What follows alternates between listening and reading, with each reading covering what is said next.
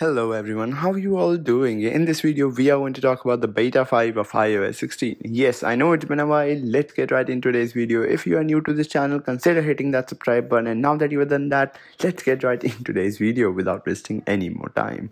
Alright, so iOS 16 beta 4 has been real pain in my butt. I swear, this thing is just so bad. Probably the most buggiest beta I have been on iOS 16.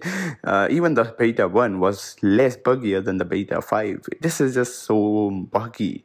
I swear, I just hate this thing so much. It just makes me want to downgrade to iOS 15 because it is just so buggy. The iOS 16 beta 4 is just really buggy. One of the most frustrating bug is the volume HUD bug, which should be fixed in the beta 5. Fingers crossed.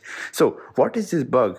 When I try to pull the volume up or down, it just do not respond quickly. It just takes 5 seconds to respond, and when it responds, it just freezes my phone, and just my screen starts flickering for about 10 to 15 seconds, and this happens every time. And I have to just, of course, everyone takes their volume down or up very often in a day. I'm pretty sure you do it pretty often in a day.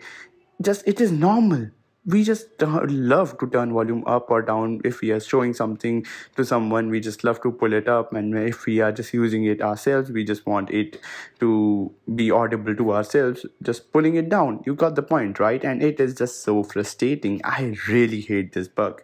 Now that we have talked about this bug, how frustrating it is, next bug is related to AirPods. Connecting my AirPods Pros is just really frustrating. I don't know, this has been happening for the first time ever. I swear, this happened never, but for the first time on the beta 4, even the beta 3, 2, 1, those were good. Those didn't give me any pain in connecting my AirPods, but beta 4, it just does not connect to my iPhone 12 for some reason. I don't know. I just have to turn off Bluetooth, turn on Bluetooth, and then put the AirPods back in the case, and then turn on the case, and then just repeat the whole process basically.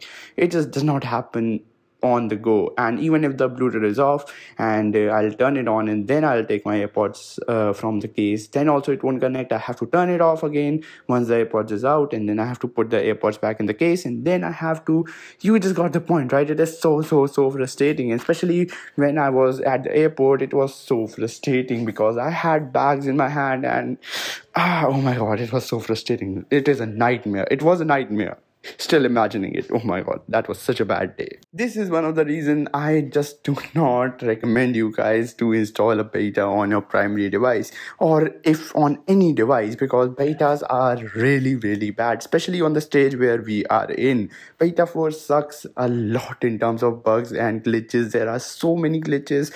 WhatsApp bug is still there. There are so many bugs, but there is another good news. I mean, there is only one good news.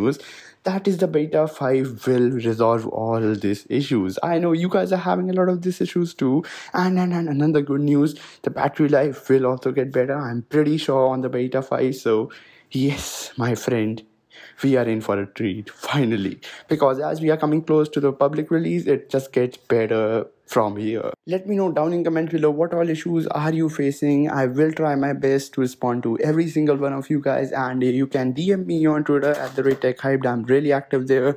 Just DM me there. I'll talk to you and just resolve your query, or if you want to talk to me, just DM me on Twitter basically. Yes, thank you so much for watching this video till the end. If you did like this video, consider hitting that subscribe button. Thank you so much for watching. I will catch you guys in the very next episode. Peace.